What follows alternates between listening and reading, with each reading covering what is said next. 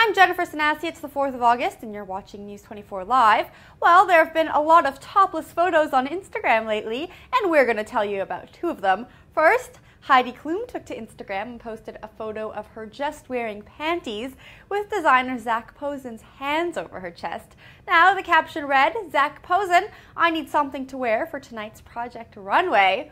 Now, the very next day, Kim Kardashian took to her Instagram to wish her friend Riccardo Tisci, the creative director for Givenchy, a happy birthday by posting this topless photo of herself wearing only sheer black tights.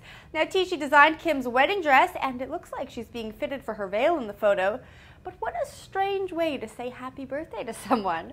Shelby Lynn wrote on Instagram, "Thanks, Kim, for posting a photo to remind us all why you got famous."